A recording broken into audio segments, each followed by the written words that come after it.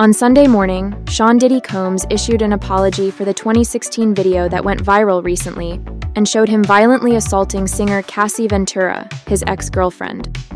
The music mogul could be seen sprinting out of a hotel room in a towel and chasing a woman who looked to be Ventura towards the lift in the footage, which was initially obtained by CNN and made public on Friday.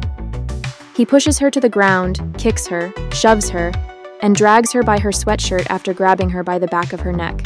Later on in the video, he comes back to kick her once again before hurling something at her from a nearby table. The rapper stated in his Instagram post his sorrow for what he has done, and his behavior as inexcusable. He claimed he was in a spiritually bad place when the events happened. According to Douglas H. Wigdor, Ventura's lawyer, Combs' most recent remarks are more about him than the numerous people he has harmed.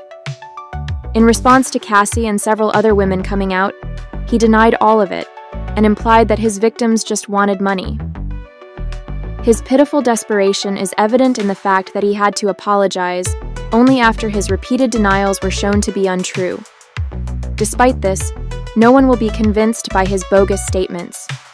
The apology video that has now gone viral has had a negative response from the public, who believe his admission is not genuine, and the only reason he is apologizing is due to the blatant evidence and a desperate attempt at damage control.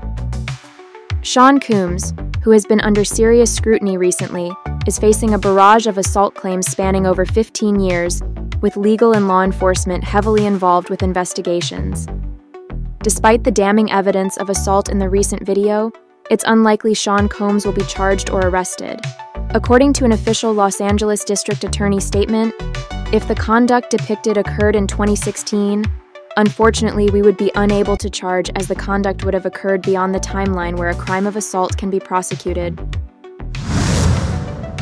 Despite this being frustrating for victims alleging Combs is guilty of a long history of assault, the statement goes on to say, they welcome anyone to come forward with any evidence of crime committed by Combs. With the assault video surfacing, Combs will have very little remaining support. It's just a matter of time before more damning evidence is released.